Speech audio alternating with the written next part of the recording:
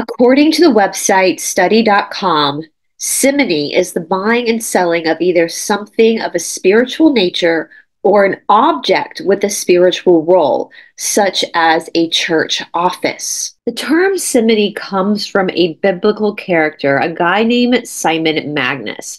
And we can see Simon's story in the book of Acts, chapter 8. And I have my Bible right here. In the book of Acts, chapter 8, verse 18, it says, "When Simon saw the Spirit was given at the laying on of the apostles' hands, he offered them money and said, 'Give me also the ability so that everyone on whom I lay my hands may receive the Holy Spirit.'" So this is basically what they call in India bakshish. Bakshish is a term for bribery. And we know that within the Catholic Church, as well as other religions, there is this bribery, this simony that happens for positions of power. Now on this channel, we have done a deep dive into a lot of different houses, a lot of different families, including the Valois of France, the Bourbons of France, all the royal families of England, and the Romanovs. Well, now, my friends, we're going to talk about some of the Catholic popes. The popes I wanted to really focus on are the Borgias, but I can't get into the Borgias until I get into the pope that preceded Rodrigo Borgia. Even in the official narrative, this pope is considered to be one of the most tyrannical popes that ever ruled over the Catholic diocese. This pope has a history of drinking a particular bodily fluid, actually two particular bodily fluids, and potentially being someone who practiced Satanism. But before we get into this, you know what to do. Please hit that subscribe button and give us a like. It also helps us immensely if you enjoy this episode or find this episode entertaining. Please, please, please, if you find it in your heart, share this video, because that helps us with all of the restrictions that this particular channel is given on YouTube. But I also want to give a special shout out to, of course, our patrons and our producers. This channel is solely funded by the viewers, and so without our Patreons and our producers and our sponsors, this channel would simply not exist. So a huge thank you and shout out to all the people who fund this research and fund this channel. If you would like to donate to Esoteric Atlanta or become a part of our Patreon and or our producer community, there's a link down in the description box below. Welcome to Esoteric Atlanta. My name is Bryce, and today we're going to be looking at Pope Innocent VIII.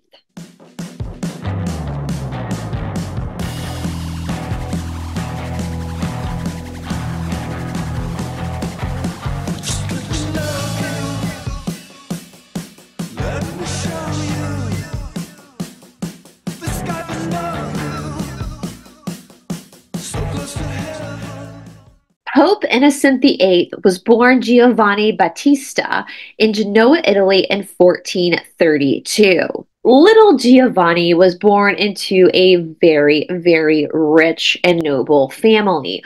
With that being said, because of his family's affluent status within the community, little Giovanni was able to receive a very prestigious education.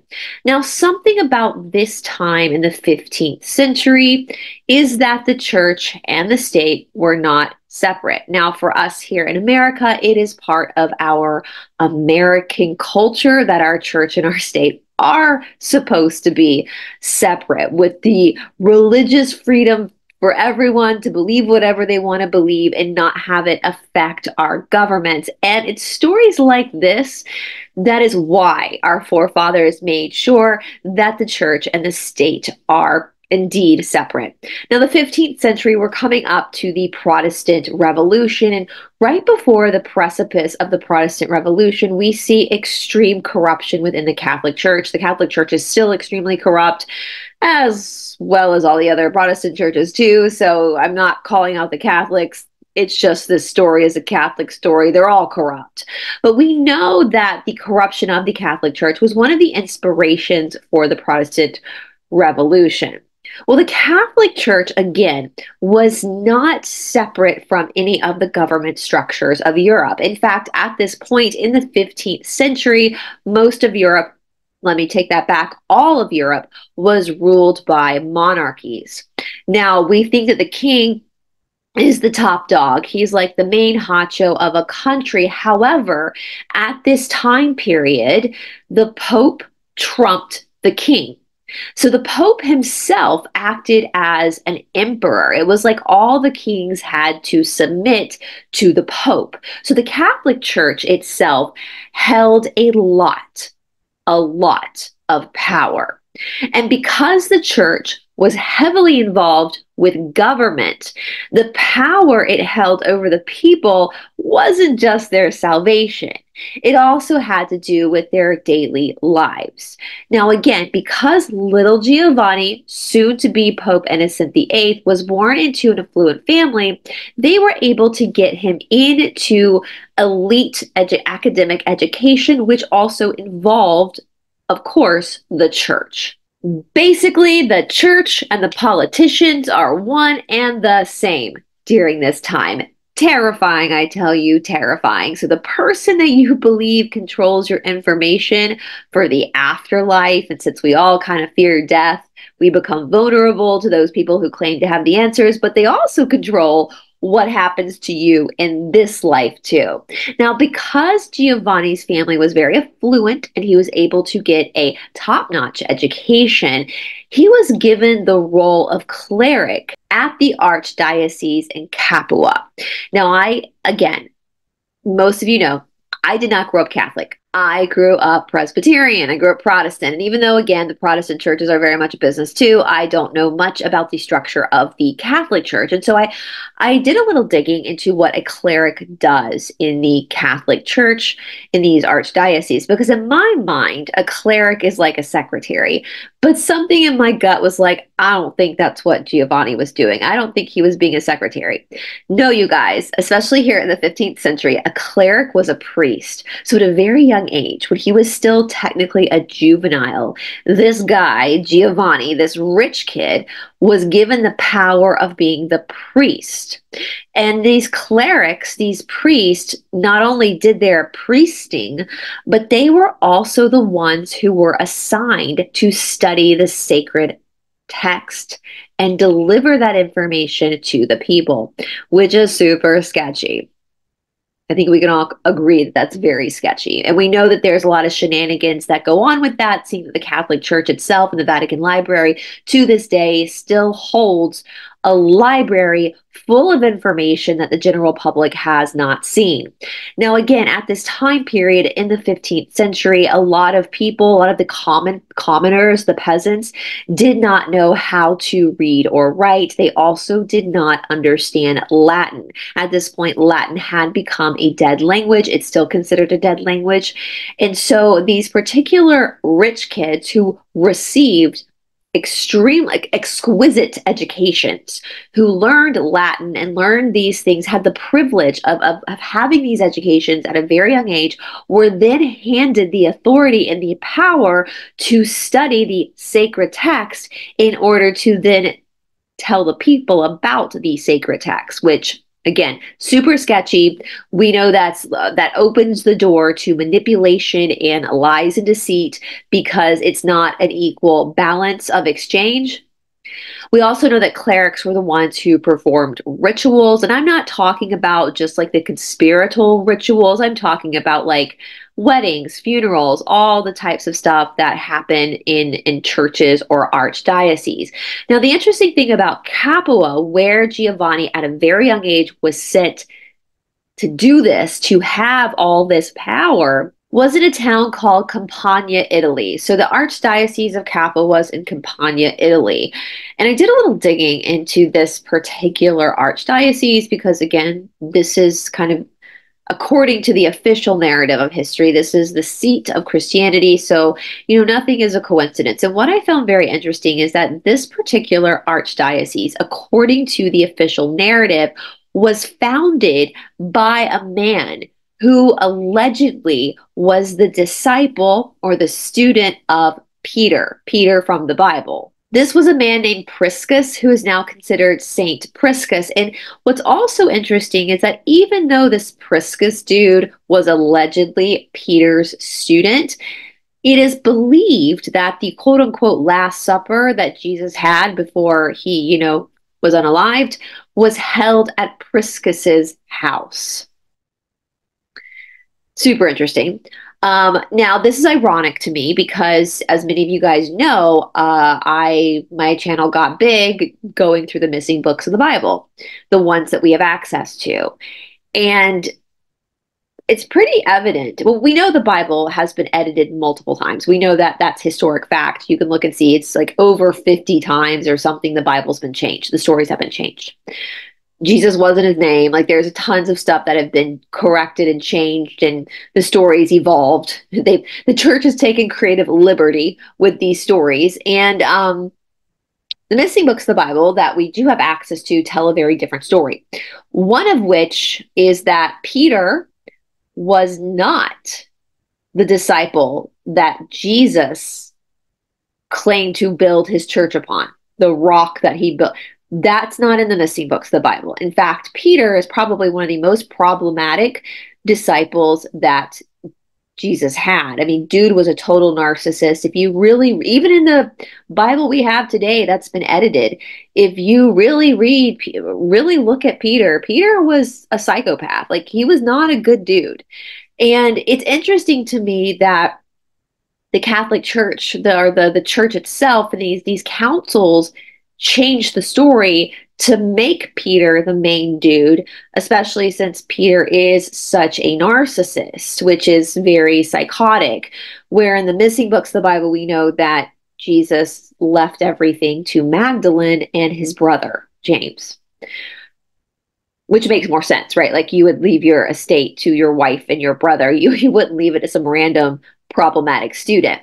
But the reason why I bring this up is because the Catholic Church is so corrupt. And the fact that the Catholic Church and all churches, I believe, know where they're lying because of the manipulation, because of these ideas of clerics being the only ones to actually study the sacred text, because they know that. I think they're kind of like laughing at us because they put Peter as the head guy of this newfound religion. Anyway, just my speculation and just my take on it. So the fact that Giovanni, the pope that would go on to be notoriously known throughout history as a tyrant and as more of a satanic priest, got his start in an archdiocese that had direct connections to the narcissist Peter. After a while, Giovanni ended up leaving the Archdiocese of Capua and making his way down to Rome to seek more power, better positions within the church. Now, something I want to point out at this point, and this side of the story is going to be really important when we talk about the Borgias as well. Now, I have been to Rome. I love Italy. My brother-in-law's mother's family is from Italy, so my nephews and nieces are like a quarter Italian. My sister had to learn how to make a lot of Italian dishes when she married my brother-in-law. So I have a soft spot in my heart for Italy. And of course, Rome is magnificent. I've been to the Vatican. Even though it's kind of creepy, the Vatican, it's also very beautiful. There's also something very breathtaking about being in the Sistine Chapel and being within this history, right? You know, darkness aside, it is a historical place. So I think sometimes when we think about Roma, Italy, today, we see it through the lens of our present day eyes. But Rome at this point in the 15th century was a backwaters, lawless town. Just in my mind, when I've studied it, it reminds me kind of like the wild, wild west of the United States.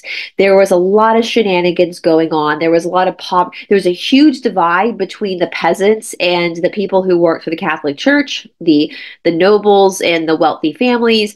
And so the peasants were kind of at the mercy of these really wealthy, tyrannical priests. I mean, we're talking about like it just was not the Rome that we have today. And again, it wasn't even like a bustling city. It was more like a backwater small town.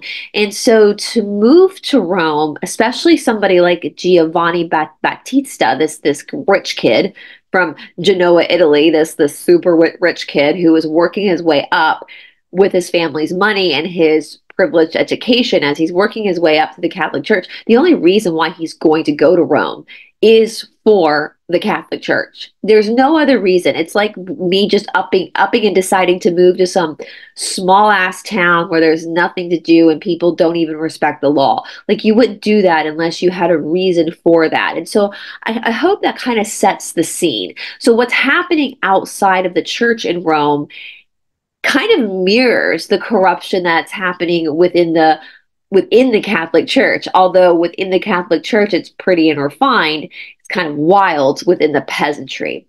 So nonetheless, Giovanni makes his way to Rome. In 1473, at 41 years old, Giovanni is given the red hat of cardinal. Now this was under Pope Sixtus IV. And as he's given his red hat of cardinal, now Giovanni, not only is he like a rich kid from an affluent noble family of Italy, but he is now part of the inner circle, the elite of the Catholic Church, which isn't just, again, the elite of the Catholic Church, but this is the nucleus of power for all over Europe. In 1484, Pope Sixtus IV passes away. At this point, Giovanni was 52 years old, and the 32 cardinals for which he was a part of were now responsible for finding a new pope. Now, according to the folklore of most religions, when they're not just the Catholic Church, when they're picking a new leader, it's supposed to be God-inspired. It's not. It's based off of bribery, off of conspiracy. It is a very cleverly laid out chess game. And at the point of the death of Sixtus, we see this simony, this bakshish, this bribery, big time start to happen as different cardinals start to throw their hat in, literally their red hat in, to be the next pope. And so in order to really understand how Giovanni became the next pope, we have to really get into the politics of Europe because, I mean, kings were involved, different sanctions were involved, and I'm not going to go into too much detail, but this was a dog-eat-dog scenario where people were really battling it out for who would now take the reins and become the literal leader of the Western world in religion and in politics. Rodrigo Borgia, who we're going to talk about next, and Giovanni Battista were always bumping heads. They were kind of, they were contemporaries. They were peers, but they were kind of with different factions.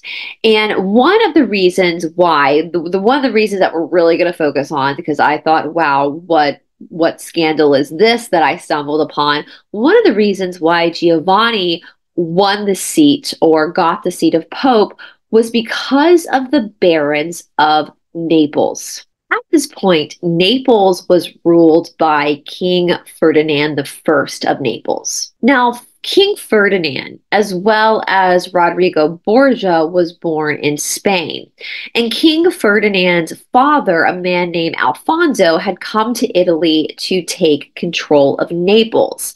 And so if we kind of mirror that with our own situation in our own world today, the people of Naples were pissed because these people from Spain, from a totally different country, had come into Italy and taken control of Naples. So like the locals, not just the peasants, but the barons, the upper crust, were like, whoa, whoa, whoa, dude, you're not even Italian. It would be like an illegal immigrant coming into your country and then taking over the role of prime minister or president. So I can absolutely understand why the people of Naples were very upset about this situation. Now, King Ferdinand the First, what a um, I don't know who this dude thought he was, but talk about a tyrant. And just because, so this is where we have to be careful in this world. We know that Pope Innocent VIII was Giovanni Battista was most likely a Satanist. We know that. And he was going up against King Ferdinand the First, the barons backing Giovanni as the Pope, because remember, the Pope trumps the king. So if the barons can back Giovanni, if he makes a promise to them that he'll get rid of Pope Ferdinand the First, then that's the backroom deal, right? That's the baksheesh. Well, if we know that Pope Innocent the Eighth is the Satanist, we might just logically think, well, then Ferdinand the First must be the good guys. And I keep saying this over and over and over again. No, they're both bad guys. There's no honor amongst thieves. The bad guys are going to throw each other under the bus all the time. Ferdinand the First was wicked. Now, Ferdinand the First is also historically known to be a tyrant. But it's not just his tyrannical rule that's concerning. It is concerning, but it's not the most concerning. The most concerning thing about Ferdinand the First was his Black Museum. Y'all, what this dude would do, he would have his enemies. So when his enemies were either unalived in a battle or were unalived intentionally, not in battle, just to get them out of the way, he would have their bodies brought to him and have their bodies stuffed and embalmed. And he would set the bodies up in this part of his house he called the Black Museum, so that any person that dared question him or try to challenge him, he would just give them a tour of the Black Museum, where they could see the faces of people from their time, from their friends and their compadres, see them stuffed and in this museum as a spectacle, like not even buried, not even like the catacombs, like literally stuff like an animal. He would have them sitting at tables like they're having a meal together, just a total mockery. So King Ferdinand the First, I don't blame the barons for going into a baksheesh, a bribery type of deal with Giovanni Battista, because this is terrifying. Not only is it going to piss you off that a foreigner has come in and now is ruling your part of your country, but this foreign ruler is batshit crazy and is embalming people. So I don't blame the barons for doing what they had to do. You know, the enemy of my enemy is my friend. That type of situation, even though Pope Innocent VIII was not super, no pun intended, but wasn't innocent himself, it was like, I guess from their perspective, for their daily lives, he was the lesser of two evils. So it was through that support of the barons that Giovanni Battista became Pope Innocent VIII. And he was, I don't know how you would say it, crowned, anointed Pope on the 29th of August, 1484. In 1489, Pope Innocent VIII made good on his promise to the barons and he excommunicated King Ferdinand I of Naples. So that's a pretty big deal. So it's not like you arrest somebody, because remember, again, you guys, the kings, the monarchies are subservient to the Pope. So simply by excommunicating King Ferdinand I, he took a lot of power away from Ferdinand. Then he invited, which is super concerning too, because I think one of the main problems the barons, again, did not want a foreign person ruling their homeland. But after Pope Innocent VIII excommunicated Ferdinand I, he invited King Charles VIII of France to invade Naples and take Naples for himself. Now, we've covered Catherine de' Medici and other French houses like the Valois and the Bourbon House. And we know that France specifically had a very tight relationship with the Vatican. We know that a lot of times the French kings would do business with the Pope, backdoor deals. Again, I will place Catherine de' Medici's video down in the description box. We go more into that. She was Italian and she was married and from a banking family in Italy and married into the Valois family line. She was also a practicing Satanist. And so it's interesting that we see this in the 15th century, this starting of this special relationship that the Vatican has with the French monarchy. So anyway, Pope Innocent VIII gets rid of Ferdinand I by excommunicating him and then invites King Charles VIII of France to come into Italy and invade Naples to take Naples for itself. Naples in Italy is agriculturally is a very prosperous land, so it's a very valuable piece of land for the economy of any country. So it makes sense why this piece of land would be fought over by a lot of foreign entities. But I guarantee you, the barons, even though they were probably happy to not have Ferdinand around, they probably did not see that coming. Did not see that this pope that they got, they literally helped to get into the papacy, basically betrayed them by inviting another foreign entity to come in and invade their homeland for its land, for its soil. Another kind of shady thing in the beginning that Pope Innocent VIII did, he very much ran his platform where he wanted to engage in another crusade against the Turks, the Ottoman Empire, because the Ottoman Empire at this time is also problematic for the Western Europeans. The Western Europeans are problematic for the Ottoman Empire. It's the victors of history who tell the story. This was around the time of Vlad the Impaler over in what is now Romania. I'll tag that story. We've covered Vlad before, so I'll tag that story down below as well if you missed it. So the Ottoman Empire is definitely a force to be reckoned with. And so Pope Innocent VIII, before he became Pope, was telling the people, promising them, we're going to have another crusade. We're going to go up against the Ottoman Empire, up against the Turks. But my friends, what ended up happening when he became Pope is that he started to take bribes from the Ottoman Empire. So he started to do backdoor deals with the group of people that are supposed to be the enemy of the European. One of the common traits we see historically with these psychotic leaders is kind of this projection of their own violence and their own nefarious actions on the people that they call witches. And so Pope Innocent VIII, along with a German churchman named Hendrik Kramer, were instrumental in starting what would become known as the witch trials, so the first round of the witch trials.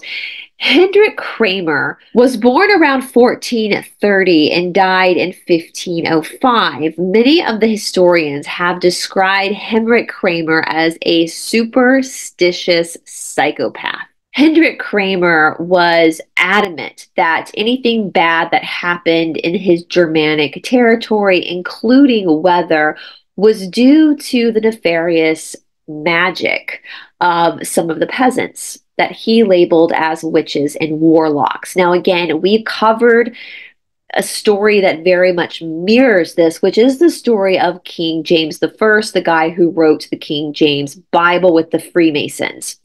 Now, when we're looking at the witch trials, I believe that these were the people that were simply from Tartaria, but if we take conspiracy out of it, if we take the alternative timeline out of it, we're more than likely looking at lay people, at peasants who basically used herbs to heal people. It was the form of medicine at that time. We're also looking at a way to bring fear and terror into a country so that people become more subservient to the government. Like, if you do what we say, we're not going to torture you.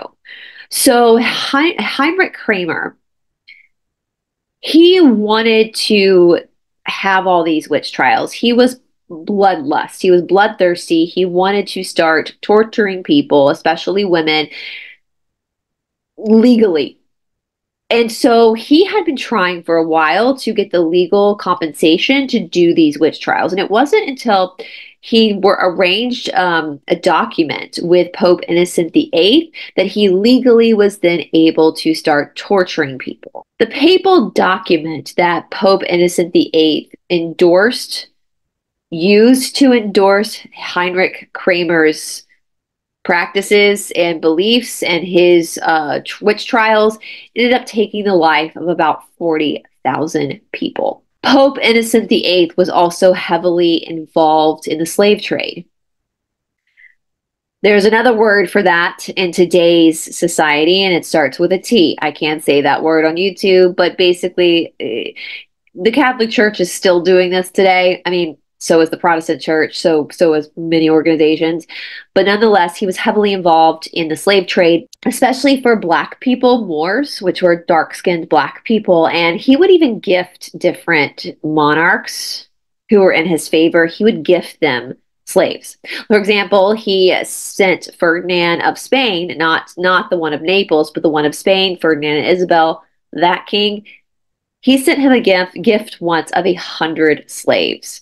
So this guy is not a good guy at all, at all. Like most of the popes, Pope Innocent VIII had a slew of illegitimate children. Of course, they're not allowed to get married, but they were very openly having relationships with women, which to me is not that big of a deal. That's not, every life matters, in my opinion.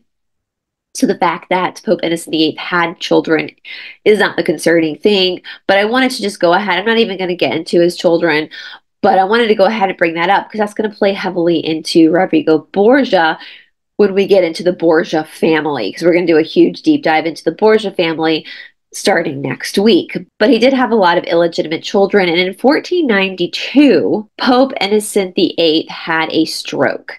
And this was kind of the downfall of Pope Innocent VIII. When Pope Innocent, post the stroke, Pope Innocent VIII was bedridden. He started to develop really bad fevers. He got very, very thin. It was very apparent that he was about to pass away. Now, Pope Innocent VIII was desperate to stay alive. Desperate. And so there were two methods that Pope Innocent VIII on his deathbed tried to do in order to sustain his life. He tried to drink the breast milk of nursing mothers. And he also, have to be careful about how I say this, guys. Historians call this basically a blood transfusion. That this was an ancient, not ancient, but historical blood transfusion. He picked two innocent 10-year-old little boys. I have to be careful how I say this, and removed the red liquid from these two 10-year-olds' bodies. Obviously, the 10-year-old little boys were unalived in this process, but he drank the red liquid, the red medicine as he saw it, in order to bring himself back to life. It didn't work. He himself also was unalived. And even though historians, and this is just me speculating with my conspiracy hat on, even though historians believe that this was the first time he had done this, that he was desperate to stay alive, and so this was kind of, they kind of brushed this off as a transfusion, as an old type of way to transfuse yourself. I just, in my suspicious mind, I think he had been doing this all along. I think they all had been doing this all along. They knew the benefits of taking this substance, this red substance, from an innocent person. For an example, a child, having it spiked with adrenaline to bring on the fountain of youth, if that makes sense. I'm just trying to be very careful how I say this. Again, my opinion, totally my opinion, not fact. I don't think this was his first rodeo when it came to taking this red medicine, we'll say, for lack of a better word. Please, you guys, do not put the word in the comment section. Please do not do that, because that will potentially hurt my channel, like Just please be careful. I think you guys understand what I'm saying. Please be careful if you discuss this in the comment section. Please be careful about how you're discussing this, because this is a super taboo, super taboo. And I don't think that the powers that be want me or you speculating about the gravity and the amount of times in which the popes, plural, had partaken in this form of medicine will say. I think they want us to believe that it was strictly something that was done on Pope Innocent VIII's deathbed in an attempt to save his life, because in the negative polarity, they view some lives as more important than other lives. And we don't believe that in the light. We believe all lives are equal, that human life should be valued, and your own red stuff should be staying in your own body. You can do transfusions, but they don't. Transfusions today don't unalive the person donating the blood. There's a way to do this in a proper way that's not harmful to the donor. We also know that if this was, in my opinion, we don't know, in my opinion, the reason why he picked, like, if you know that this process of trying to save your life is going to end up taking the life of somebody else. Now, again, I don't think anybody should be doing this, obviously. But why would you pick two innocent 10-year-old boys? Why wouldn't you pick like a prisoner who had, unalived a bunch of, why not take Ferdinand the First? Why not? Why go for two innocent young boys? Is it because of the purity of children? Is it because you're able to scare children before you actually take it from them? That's just where my mind goes, So anyway, I think most of you watching this know what I'm talking about. Again, if you're new to the channel and you're new to this concept, there's so many videos on the concept of using the red stuff that's in our bodies for youth, for beauty. It's the fountain of youth. There's so much information out there about that. Not here on this platform. You have to go to other platforms. But anyway, that's just my speculation. I'm pretty sure you guys probably kind of speculate the same thing too. But nonetheless, he did go. He left his body. And then the next pope was Rodrigo Borgia. And y'all, the Borgias are one of the most scandalous and fascinating families, I believe, to ever walk through our history books. We're talking a daughter who had the reputation of poisoning people. We're also going to talk about Jesus and Cesare Borgia and what that means for us in our modern times. My friends, the Borgias. Listen, a few years back, Showtime did a whole series on the Borgias. And if your family is covered by HBO or Showtime, you know that you come from a pretty scandalous family. So I'm really excited. I feel like the Borgias have been a long time coming. We've referenced the Borgias. I've referenced the Borgia from time to time in other deep dives that I've done, especially Cesare Borgia and the Jesus painting, all that kind of stuff. We've talked about that a lot. So I feel like this has been a long time coming for us to really do a big deep dive into the Borgias.